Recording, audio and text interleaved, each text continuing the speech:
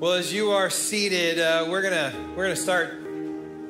One of the funnest things for me to do as a pastor is to be able to dedicate children. And well, we got a number of children we're going to be dedicating today. We have two of them in this service today, and I'd love to be able to invite up the parents of Levi Maddox and Cannon Kurtz. Can we welcome these guys to the stage?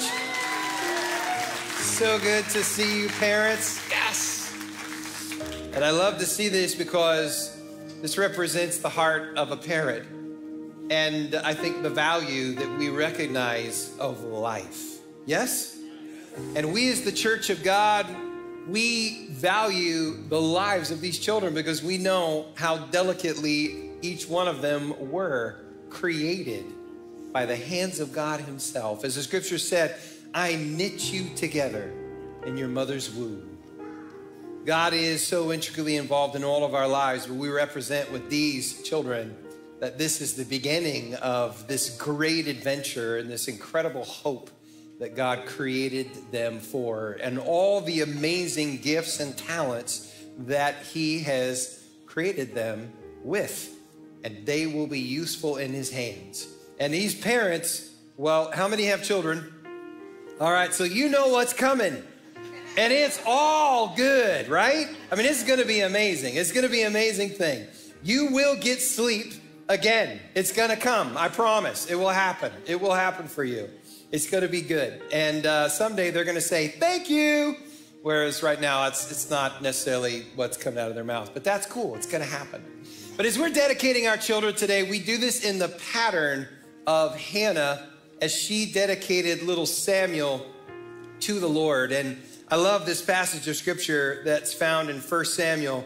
She was unable to have children, and so she knew the value of this gift of life. And so when she became pregnant, she was asking the Lord for a child, and she became pregnant. Then she brings little Samuel back to the temple of the Lord where this prayer began. And here's what she said. For this child I prayed, and the Lord has granted me my request that I made to him. And therefore I have lent him back. I have given him back to the Lord. As long as he lives, he is lent to the Lord. And she worshiped the Lord there with the high priest. What a beautiful, beautiful picture that you have here as they acknowledge this incredible gift. And now, church, we want to just stretch out a hand and we want to dedicate these two beautiful children, little Levi and Cannon. So let's pray, church. Father, in the mighty name of Jesus, we come. And Lord, we recognize these two as the gifts that they truly are. Lord, these are amazing, created hopes that you have given to these families. And Lord, today we pray that all you intended for their life, that it will come to fruition. All these gifts, all these talents that you have placed in their life, the purposes of their life, that Lord, they will be able to follow into them, lean into them as they would grow in the Lord. I pray, Lord, for their homes, that this will be a beautiful, safe place where they begin to learn of who you are. They will experience your presence, Lord, first in their home and with mom and dad. Lord, I pray that it will be a sanctuary for them as they would know your presence. Lord, I pray that you will be with mom and dad and you will give them wisdom and you will give them discernment. You will give them patience and God, Lord, an understanding of grace at a level that we're truly unable to understand without having the responsibility of this child in our hands. It's just a whole different dynamic. But Lord, what an incredible picture of you to us. Lord, we pray that you will speak to these parents and enable them for this great task ahead. Lord, we pray over these children that you will guard their hearts, you will guard their minds, you will guard their bodies, and that they will learn to know you at the earliest possible age. and that, God, they will continue to grow in you. So now we dedicate them in the name of the Father and of the Son and of the Holy Spirit. And if we agree with the prayer, church, can we all say amen and amen? Amen. Ah, wonderful, wonderful. Oh, yeah. Well, let's thank them really, really loud. I love it. I love it. Thank you guys so much.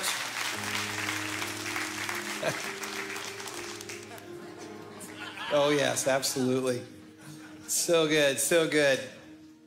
Well, we are going to be kind of preparing the stage here a little bit, but, you know, I love doing that because to me, that just so represents everything that we really are as a church for the family and how we stand ready to be a help for all that God's intending to do in the lives of these children and in our families, and that we can be trusted with the incredible gifts that God has placed all around us. So I want you to dig into your notes. If you don't have them up, you can go to the church app and, of course, tap on the series Committed at the top, and the message notes will pop up, and you can follow along there if you would like to.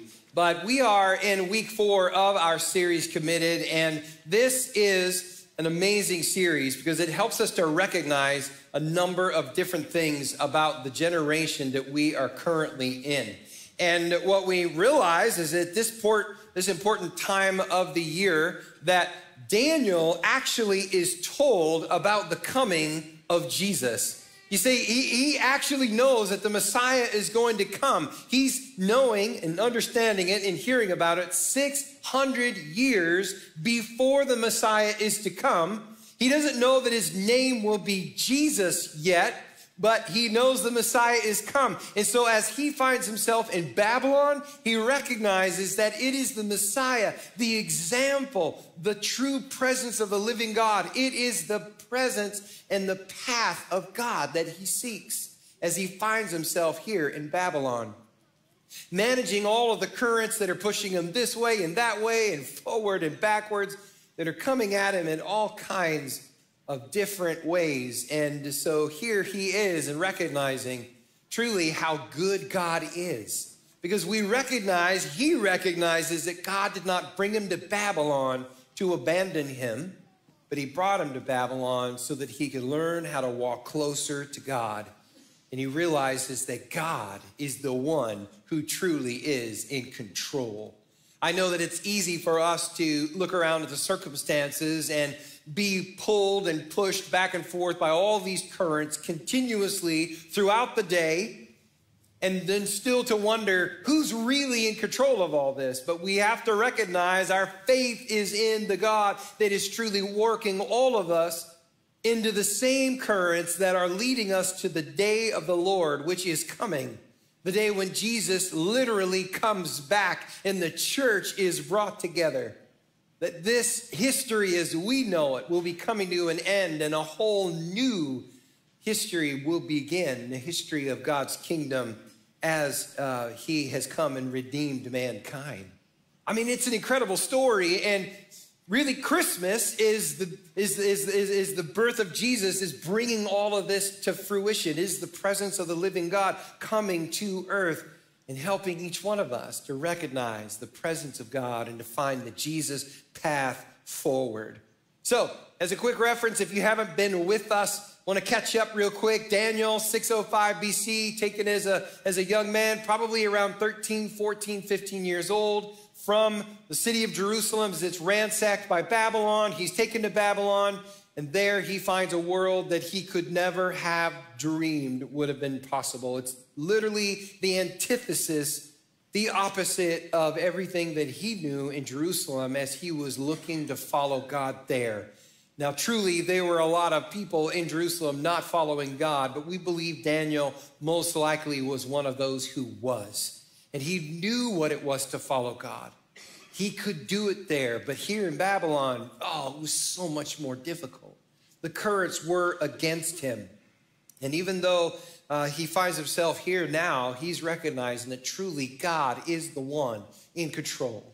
Because even with Babylon, that was something God allowed, because truly the generations had gone on and on and on of a people who said, you know what, God, we don't want you in our life. And so God pulls back his protections. He pulls back his hands and says, okay, I'm going to give you what you want. And what you want is slavery to Babylon. And so now they're experiencing this, and we have to ask ourselves in this study, in this series, why was Babylon so evil? And it was a lot. We've talked about it in the past, a number of series or messages, but it was evil because life was cheap.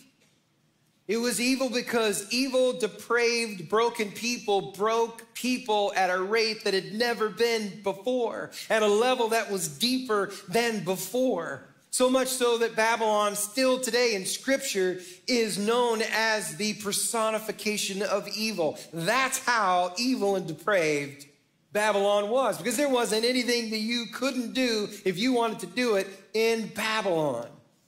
And so what we recognize, though, is we live in a post-Christian society here in America. We're looking for insights to find how we can walk in the currents that are pushing us this way and that way, coming against us. Some of these currents are bad. Some of them are actually good, and some of them are damaging. Some of them are neutral. When we look around, we have to say, I need wisdom, oh God. Anybody else need wisdom to manage the currents of our generation? Yeah. Absolutely we do. And so Daniel's offering those to us. Here's our series thread. Our series thread is right here: to live a God-honoring life in a culture that does not always honor God. And we start with keeping our commitment. That's how we begin to honor God.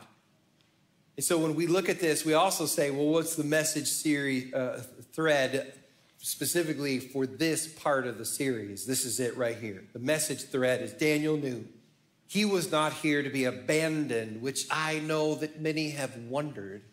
God, are you abandoning us? God never abandons a heart that is given to him.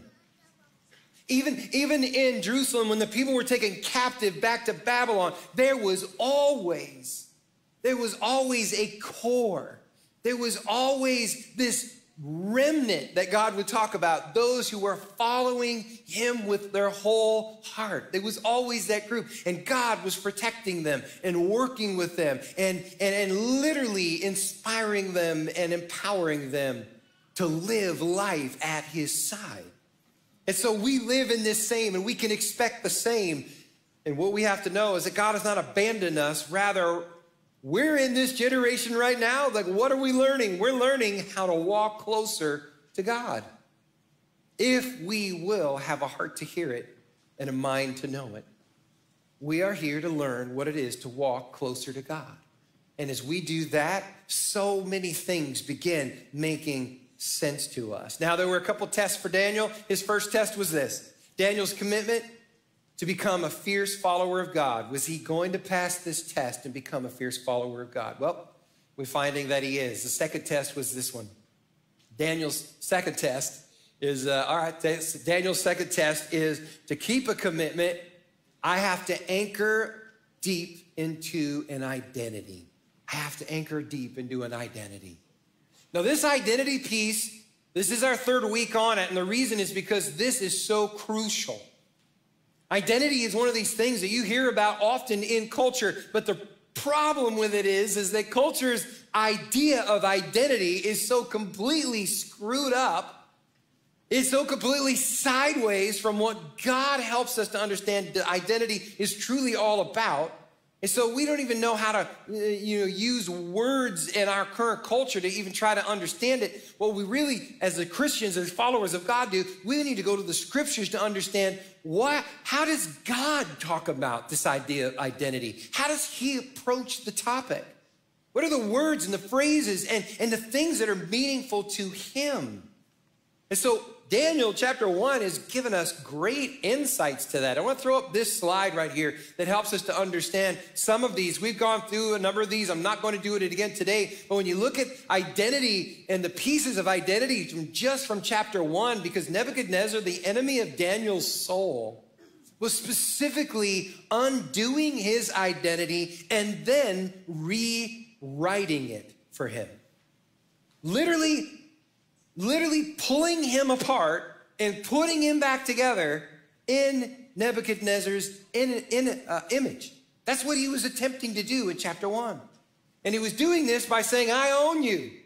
Yahweh was saying, you belong with me. Nebuchadnezzar says, I only care about the outward appearance. You better look good, Daniel. And when you don't have any more value to me. In fact, I don't even want to see you. That was literally true. Yahweh says, I care about the heart and the inward devotion. That's what I'm looking at. That's what I see. It's either beautiful or it isn't. What's going on inside of you? Nebuchadnezzar says, I'm going to intentionally redefine truth and morality for you, Daniel. And God says, I am the standard of truth and morality, Daniel. Hold with me. Stand with me. Next slide. Nebuchadnezzar said, the demon gods provide for you. Don't even think about Yahweh. God says, I am your provider, Daniel. You're going to have to make a choice. Who do you believe your provider to be? And it will make many choices for you. It will choose paths for you. We're going to unpack this today. And then Nebuchadnezzar, he says, I'm going to rename you to shape you into my image. Yahweh says, my name for you is my hope for you.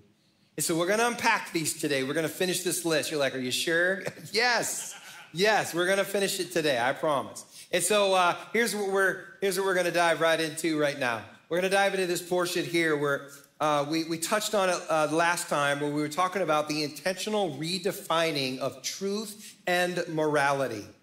And how God is truly showing himself to be the standard of truth and morality. He's showing himself in this way, just like he did to the people when they came out of Egypt. What did he do? He immediately gave them a standard of truth and reality that was different than what they knew in Egypt, because that defined for them their truth and reality. Egypt, life in Egypt, the gods of Egypt, and what they said was truth and morality. And God says, now you're my people. I want to show you what you were always intended for. And so I'm going to define for you because I am the standard. Now, Daniel's daily experience, his daily experience would have pushed back on the things of God. The people that he experienced, the people that he was in relationship with, that he had to work with every single day, they were pushing back on him and this standard of truth and morality. Culture's currents, they fought to redefine him. They fought to redefine the boundary lines of morality for him. We've talked about this a number of times, but let's look at it again because some of us are just joining for the first time. In Babylon, just a few little pieces. Women's value were as objects of sex. That was pretty much it. It was property to be sold at the highest bidder, where at the marriage auctions, take your young ladies there, they get sold to the highest bidder. We know that they were objects of sex. They were trained early in their identity. When they became young ladies, they were immediately taken to the temple, and they had to prostitute themselves with the first stranger that came to them. It sounds abhorrent to us, but this is all a part of the shaping of their identity. These things all tell them what they're truly about and what their value is. Homosexuality was encouraged, sometimes even forced. Sex outside of your marriage was required for religious reasons. Babies had little to no value. You could keep them, you could throw them away. It was your choice. Polygamy, good to go. Pedophilia, good to go. Victims and victimizers abound in Babylon. Like I said, anything goes in Babylon. And that's why when we look at Babylon, we recognize that the standard of morality is not one that the people of God were going to jump into, that they were going to choose if they were going to follow God, because God's way is literally the opposite in so many of these things. And Daniel was anchored deep as these shifting currents were always swelling around him. Is this making any sense to us, church? Is this making sense to us? There's currents all around us trying to shape us, trying to say, just go with it. Just accept this little piece. Just accept this really big piece. Jump into this current and act like it's normal. What I love about Heights Church is that we have anchored deep anchored deep into Jesus, and we don't forget also what it was like to be at the mercy of the currents. Because as we talk about these things, I realize these are very serious issues, but really, this is our experience. This is the everyday life you're dealing with. And if you're going to be able to manage yourself well in the currents of a post-Christian nation, then we've got to understand who the standard of truth really is. And we're going to have to exercise our faith like never before. Exercise our faith, but find ourselves recognizing that the example of Daniel is that this man lasted for 3 kings. 4 kings, actually. 3 kings past Nebuchadnezzar, because God was so good to show him the path forward. So in faith, absolutely, this can be done. And I love this. I want you to hear these words because as we talk about these things, I want you to know it's in humility. It's in humility. Hear these words. Let these wash over you. Titus chapter 3, verse 3 through 7. Here's what God did. God did this. Once we too were foolish and disobedient. Did you hear that? He said, hey, we're not these incredible, pristine people that have never done anything wrong. Oh, no. Once we too were foolish and disobedient, we were misled. We became slaves to many lusts and pleasures. In fact, our lives were filled with the evil and envy. And listen to this. We hated each other. But when God, our Savior, revealed his kindness and his love, he saved us not because of the righteous things that we had done, the righteous things you did, the righteous things that you did. No, that's not why he saved us. He saved us because we needed being saved. We needed to be saved. He saved us not because of our righteous things, but because of his mercy. He washed away our sins, giving us a new birth, a new life through the Holy Spirit. And he generously poured out the Spirit on us. God pours his Spirit in us so that we are now able to live a different life through Jesus Christ, our Savior. And because of his grace, it says, he made us right in his sight, gave us confidence that we will inherit eternal life. That's grace. That's the amazing grace of God. Absolutely. It is worth cheering for. Because this is what God has done. But God didn't save me to the currents of my generation. If that were the case, I don't need his help. I can do that all on my own. Yes? We can do that. That's easy. That takes nothing except getting in my inner tube, my little ducky inner tube, and hanging out in the currents and let them take me anywhere it wants to take me. Yes? And this is what so many people are doing. Oh, I got my little floaties on. I'm just floating in the current. I'm not kicking against it. I'm just going to float down the river, and whatever current, wherever it takes me is where we're going to go. Well, this is not the church. This is not Christ. This is not how we walk. This isn't the Jesus path forward whatsoever. It is to know what the standard of truth and morality is. And I didn't say be obnoxious as we know it. I just said know it. And then handle ourselves wisely with love and with kindness and recognize this grace and this mercy that has come to us and know that God gave it to us so that we could receive it, be transformed by it, and then give it away ourselves. Yahweh did that. He is the standard of truth. And then we get to do this.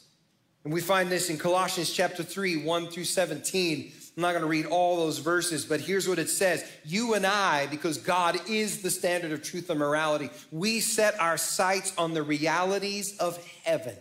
That's where we put our eyes. That's where we put our hearts. Think about the things of heaven, not the things of earth, for you died to this life.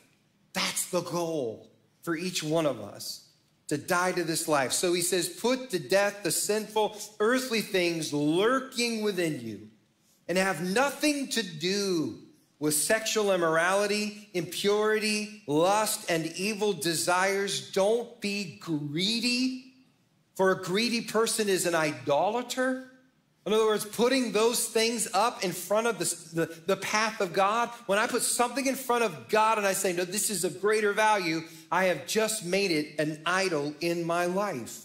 Worshiping the things of the world, because these sins will bring the anger of God.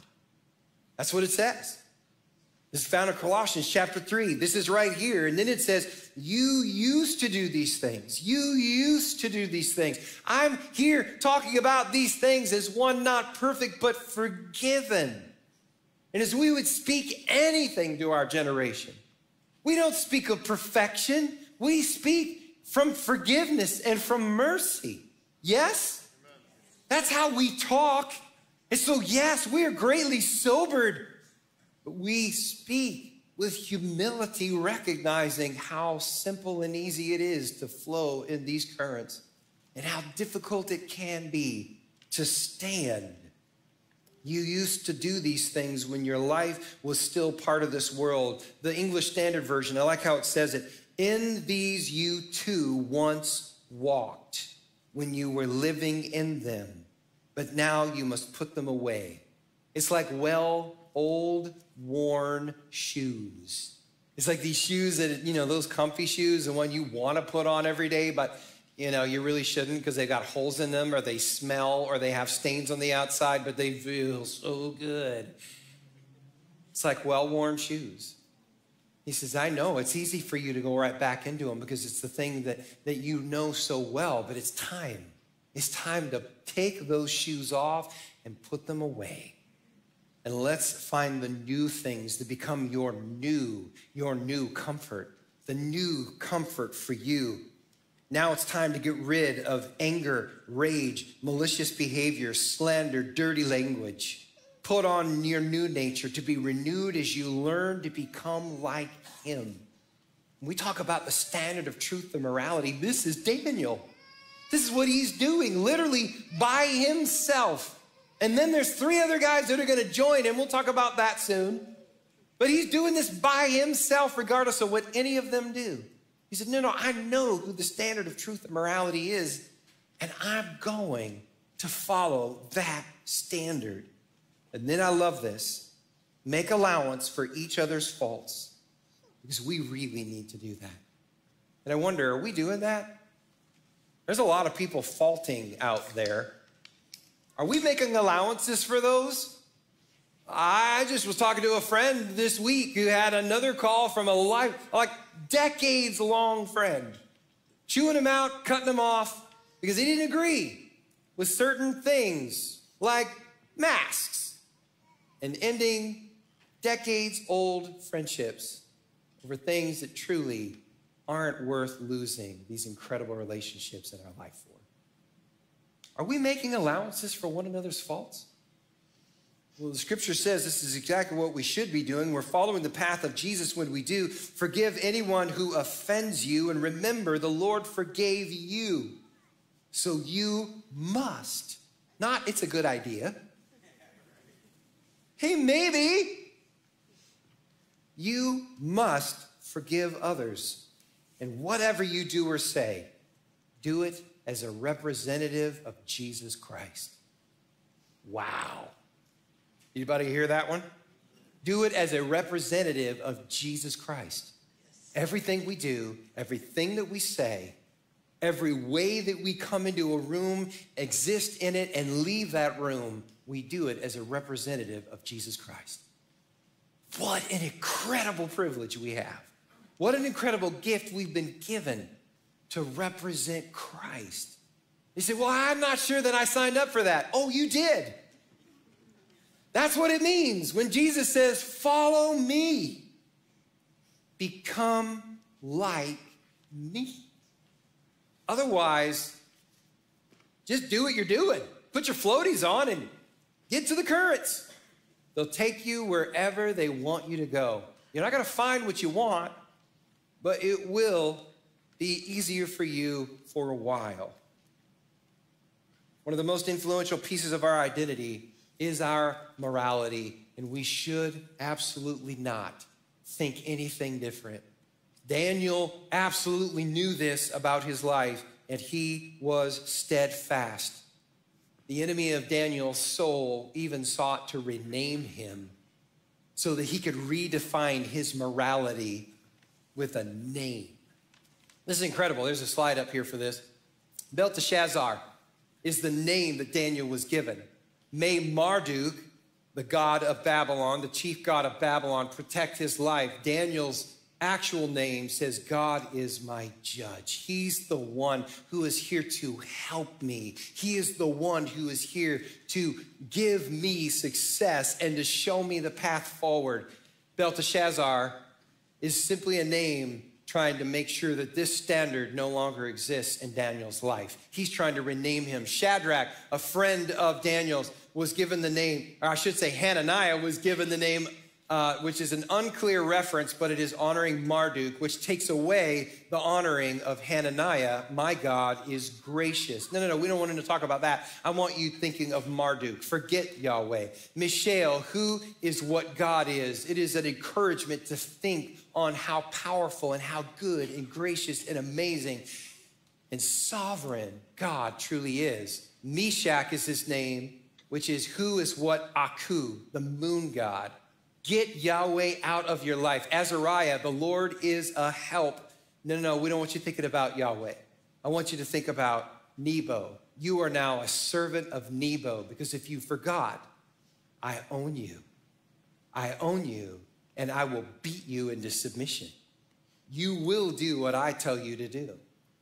This was the environment they were in, and yet, as they sought God, his protection, his help, his path forward was always found. And I wonder, as we think about our names, we're still thinking about this whole idea of morality. I think about the names that we've been given, the names that we've taken on, the names that other people have given to us, and I'm wondering if that's part of our identity, and God's trying to undo it. God's trying to undo the identity that other people are placing on you. It's common for us to think of ourselves as dirty, as worthless, as unwanted, as a mistake, as a loser, someone who just keeps losing time and time again, someone who is ugly and unlovable, someone who is incapable, someone who is unworthy, someone who just doesn't measure to be enough. Well, we think about these things all the time. And too many of us, this is part of the makeup of who our identity is. It's really no different. It's really no different than what Nebuchadnezzar was trying to do to Daniel and his friends. I'm going to rename you. Those are the names. Those are the names you're going to be thinking about every time God asks you to step out. Nah, but I can't. I can't do that great thing because I'm a loser. I never win. God wouldn't ask me to do that. I'm unwanted. When we look at these names, we got to realize that God's turning them around. I'm not dirty. I am cleansed. I'm not worthless. I am priceless. Jesus gave his life for mine. I'm not unwanted. He has sought me through the annals of history. He has sought me out with his grace. I am not a mistake. I was created in the image of God by his own hands. I'm not a loser. I'm an overcomer in Christ. I'm not ugly. I am beautiful in the sight of God. My Father, as a son or as his daughter, he's the one that I look to for whether or not I am ugly or beautiful. And he says that I am handsome, and woo, do I look good. Can I get a witness? You can drop it in the chat. Absolutely, you can drop it in the chat. I am not incapable. I'm absolutely capable because God has gifted and called me. I'm not unworthy. I am made worthy in Jesus, and I am enough as I stand at the side of God. This is how it works. This is who we are. This is our identity. And if you have taken on a name in your identity that doesn't represent God's standard of truth, then you need to understand God's trying to undo that. He's trying to redefine you into the image of Christ, help you to follow him who you were created to be, just like these children up here. God created them in incredible ways. And now it is their path and the path of their parents to help them find that. Yahweh is not degrading people's value. He is the one revealing it. So when we look to God's word, we realize, oh yeah, we're in this world, but we are not of this world. Followers of Jesus are the ones who are living into a higher morality by putting the value of priceless on all people's lives. No matter if it's a male or a female, no matter what the skin color is, no matter what their education level is, no matter what differences our society is trying to say, they matter more. No. We're the ones who understand Yahweh is the standard of truth, and he tells me every single one of us was exchanged for the life of his son. That's what he offered, and there is no greater price. I will never devalue this incredible, priceless thing.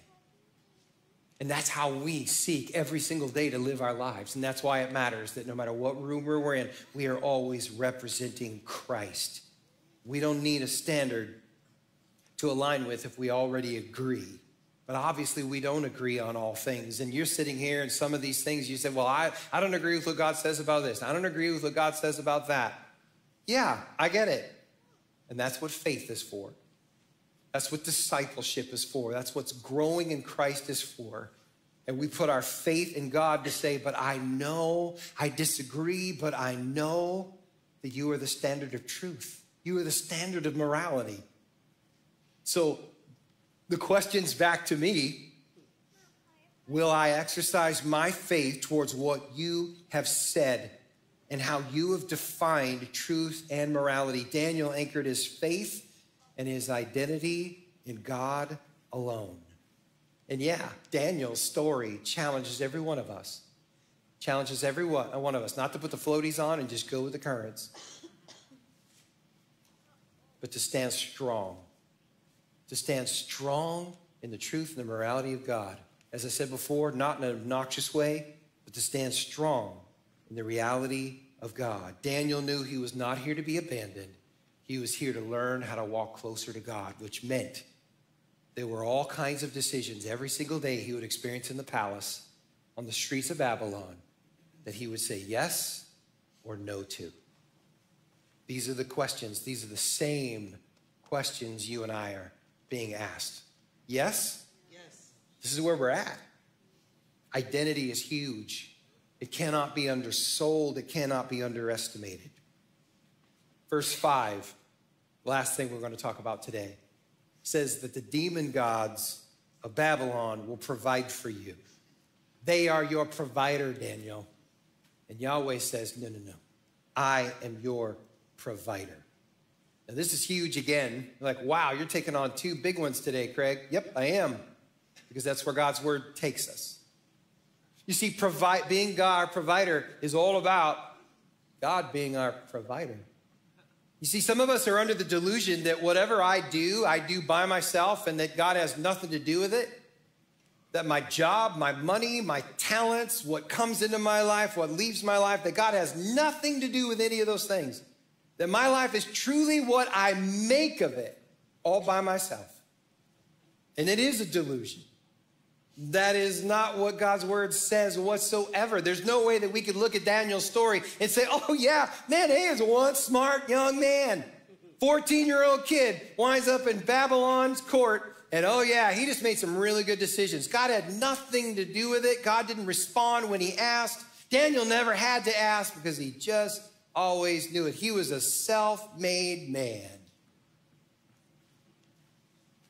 That is not the truth of his story whatsoever. It's not the truth of any story in Scripture. It helps us. It challenges us. In fact, it asks us. It demands. It requires that we would exercise our faith to understand God as our provider at every level and depth of our life. You can't choose a topic in your life, in your heart, your mind, your soul, that you can't recognize that God is your provider.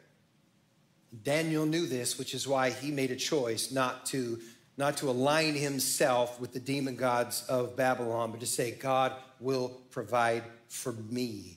And he knew it was a foundational decision that would lead him and guide him for the rest of his life. I love this. Jeremiah 2:13, for my people have done two evil things. They have abandoned me, walked away. They have walked away from the fountain of living water. And here's what they did. They dug for themselves cisterns or wells that are cracked cisterns that can hold no water at all. But for some reason, they want to be self-made people and say, we're going to do what we can do. And if I can't do it, it can't be done. But I'm certainly going to be upset that I still don't receive the blessing of all that I wanted when I dig a well that's already broken. And instead of going to God's well, I'm just going to walk away from God's well. I'm going to try to dig my own. And we see people doing this. I'm tempted to do it throughout my life as well. And we have to recognize this is not what God wants. He wants us to keep coming back to him, the fountain of life. I'm reminded of a blended family here in our church where one of them tithed and one of them did not. And then when they came together, they started talking about it. And they said, well, wait a minute. You need to understand what God's done in my life. So I want to challenge you to exercise your faith in this. So the spouse did. And the next thing you know, all kinds of doors began to open for them. Finances started breaking loose in ways that they had been hoping would take place for years, but hadn't been. But this is real. You say, Craig, why are you talking about finances? Well, because I'm supposed to bring the whole counsel of God. And I know when it comes to provision, you can't talk about provision without talking about finances. And so many of us are wondering, what is going on? And what's going on is that we're not honoring God as our provider with our finances. You can't see the evidence of it in our life. We're doing it our way. We're doing it the way we want it. We're self-made people. We're digging our own cisterns and saying, God, yours isn't enough.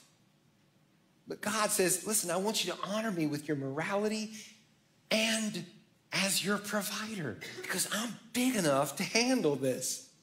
I can do this. This is who I am. This is who I want to be in your life. Why do pastors talk about finances in the church? And I'm saying that because I hear that from people. People ask me these questions, or they ask other people these questions, and they get back to me. And they say, oh, man, churches are always talking about finances. Well, it's because finances is actually one of the most talked about topics in the entire scripture, because God knows. It holds the key to whether or not he is your provider or something else is. Am I relying on myself and what I can do? Or am I relying on God to be my provider? It's talked about over 2,500, that's 2,500 times in Scripture. And I am meant to bring the whole counsel of God to us. And you can't do that without talking about finances.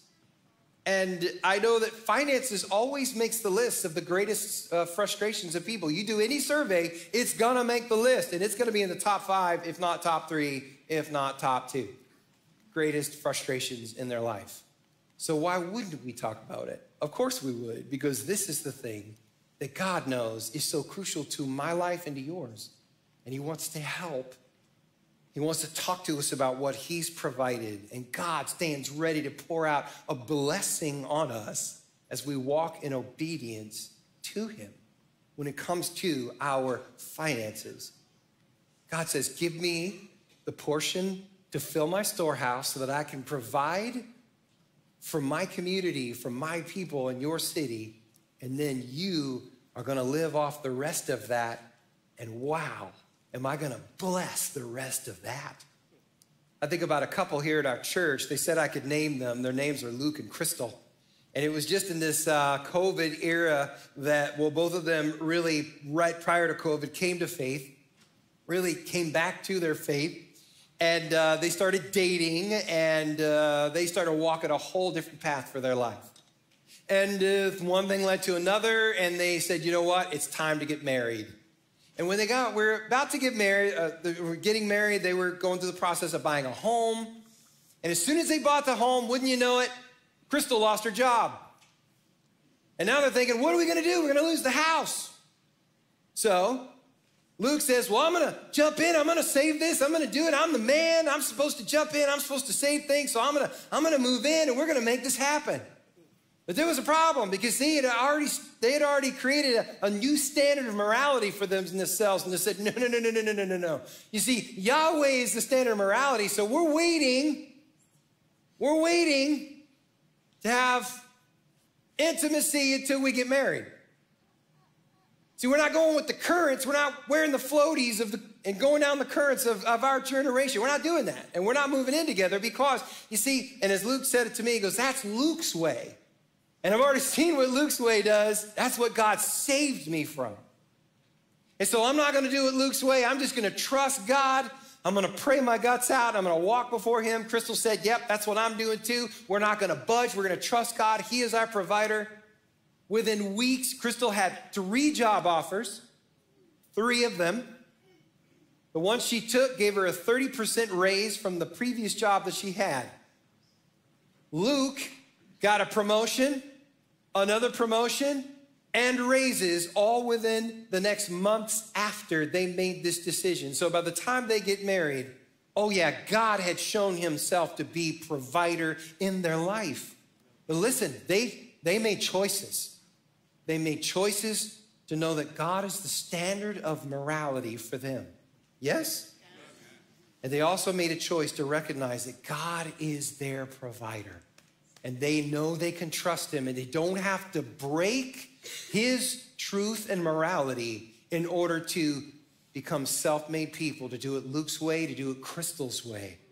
They can do it Jesus' way, and God is their provider through the whole thing. Who is your provider?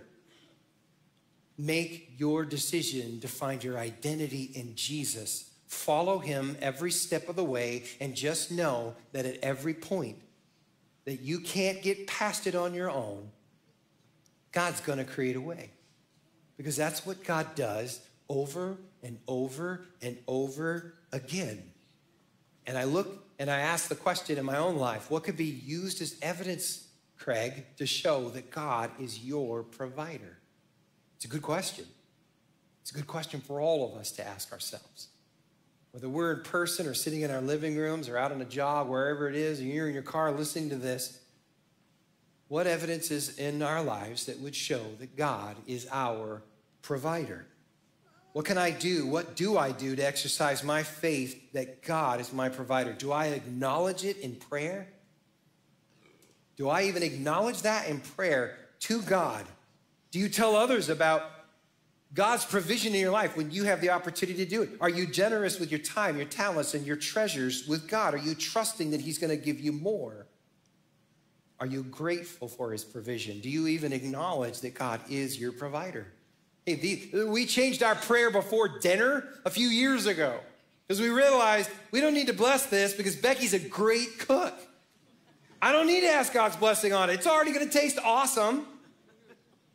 We changed our prayer to say, God, thank you for the provision. Thank you for taking good care of us and our family. Thank you that this is in front of us today because you brought it to us. Daniel knew he was not here in Babylon amongst all these currents to be abandoned. He was here. He was here to learn how to walk closer to God. Daniel had choices to make about his identity. Daniel had choices to make. Am I a slave to Babylon? Am I a servant to God? Am I abandoned, or will I learn to walk closer to God? But. I got a whole list of buts too. And my answer to all of them is my faith. Faith is a shield to protect you, whether it's truth and morality or whether it is God as my provider. In the scriptures, it says, faith is a shield. Here's what Ephesians 6 says. Put on the full armor of God so you'll be able to stand against all the strategies of the evil one. Stand your ground. And in addition to all of these, it says, hold up the shield of faith to stop the fiery arrows or bolts of the enemy. History tells the story of a man named Sceva. He was a low-level warrior, just army soldier in Rome. 48 BC, he's fighting for Caesar in Greece, and they've got a fortification, and they're trying to defend this. Sceva fought like a madman. And when it was all done, he fought so fiercely that Caesar rewarded him with a vast sum of money. He promoted him 8 ranks. And the proof that he used when Caesar was writing this down, he used as the evidence for why he did this for Sceva, because he said Sceva presented his shield. His shield from this battle alone had 120 bolts of the enemy stuck in it. Every time the enemy came at him to destroy him, he raised that faith, that shield, and said, no, no, no. And that is exactly what Paul says to us when it comes to our faith and standing our ground on truth and morality, and God is our provider, and every other truth that God's word speaks to. We lean into it with a shield of faith, and those bolts of the enemy that come at us to destroy us, faith takes the blow, not me. And this is where we're at. And I wonder, how would God ask you to exercise your faith in these topics that we're talking about? I know it's big. Morality and truth, God is my provider. I know God's speaking. I know his Holy Spirit has already put his finger on a few things. Daniel knew his identity. Daniel knew who his faith was in. So he raised his shield every single day, and he walked his way through a lifetime in Babylon. He knew he was the one being helped, not hurt. He knew he was the one being rescued, not rejected. He was in Babylon's world, but not of this world. Father, as we come to this moment now, as your word has challenged us in incredible ways, and, Lord, sobering ways, we recognize that some of us have some pretty hard choices to make, and others of us are saying, thank you, oh God, for being so clear to me all those years ago that today I get to walk in these things, and I recognize the blessing that has been poured out on my life. And maybe I forgot to say thank you for it recently, but I'm reminded again who my provider is. I'm reminded again that you truly are the standard of truth and morality, and I, in faith, continue on my journey. And if you're here today and you recognize, whether you're online or you're present, you say, you know what, God has challenged me. There are some things he's put his finger on. You say, listen, you're not exercising your faith here. You're not exercising your faith here. This is life about you. This is your best idea. This is you giving into the current, putting the floaties on and just doing whatever is easiest for you.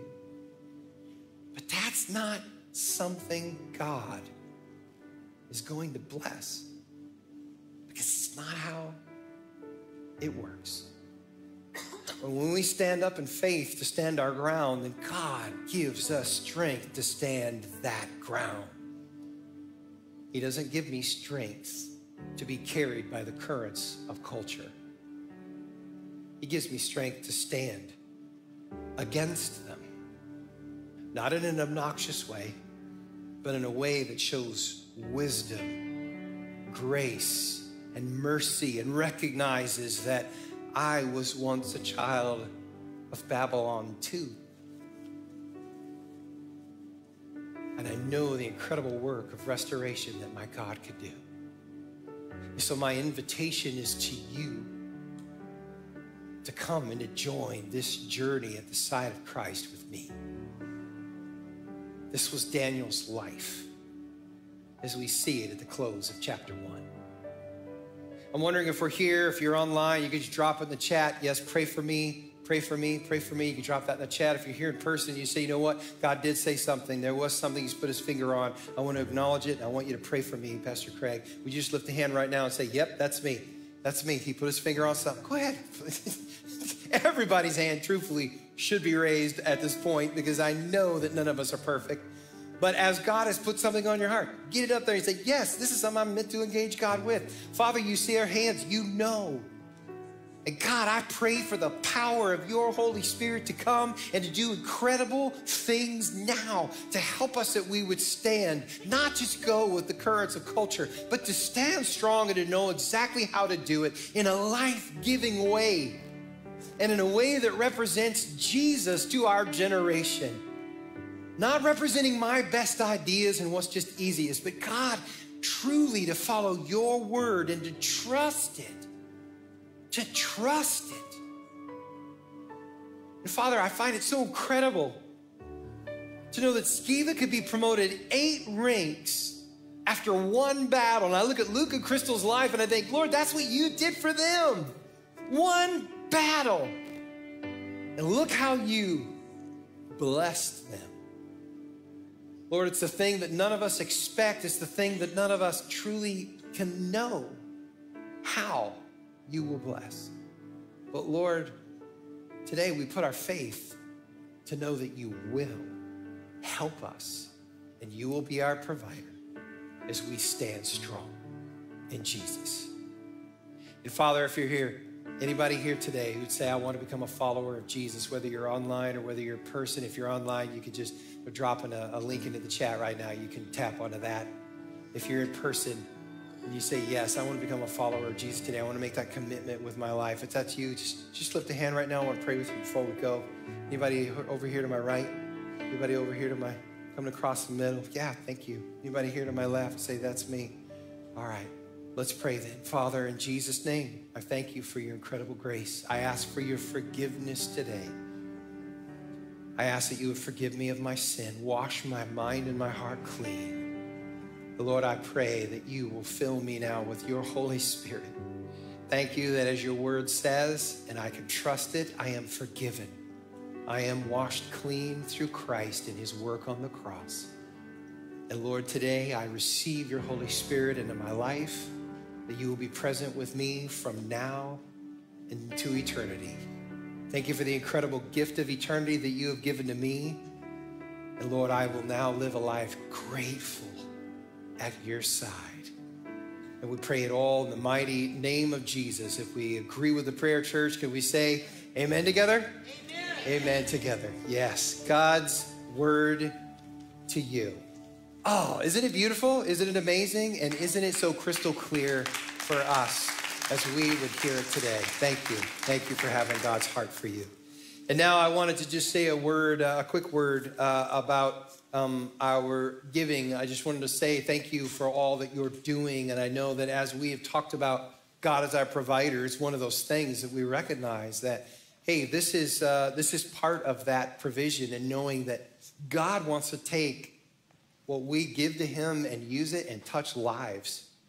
And ask the question, what is the evidence in my life that God is my provider? And obviously my giving has something to do with that. My prayer for you today is that you would ask God, how can I join you with my finances and my time and my talents so that we could walk together on this and you can touch other people's lives like I'm being blessed and touched by this church and this ministry as well, whether you're in person or whether you're online. And there's different ways to give. The smart giving, which is here on our screen. You can give that way. You can mail this in to the physical address here. And we receive your offering that way, and it's completely safe, as well as our give buttons on our website or our app. But thank you for joining us and knowing that God is our provider and moving forward together. So